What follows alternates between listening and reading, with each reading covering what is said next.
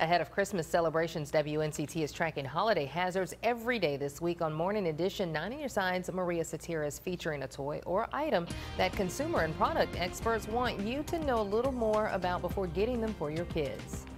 We start the series off this week with some important information on toys containing the metal chromium, like this Slinky Jr. According to the annual Trouble in Toyland report released last month by the United States Public Interest Research Group, chromium in toys like Slinkies could be hazardous for kids.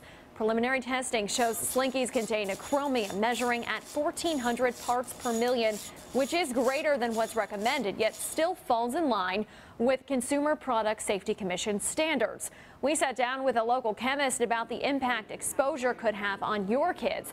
Dr. Rob McIntyre says the biggest worry is paint chipping, since chromium is used to dye or color toys. They should be concerned. It doesn't necessarily mean it's a problem, but it does mean that it's a potential for the child to ingest chromium and other things.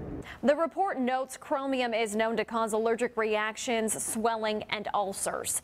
Be sure to join us tomorrow morning at 5:40 and 6:40 as we take a look at the dangers of scooters, another popular holiday gift. You won't believe how many kids end up in the ER or even die because of this holiday hazard. Maria Satira, 9 on Your Side.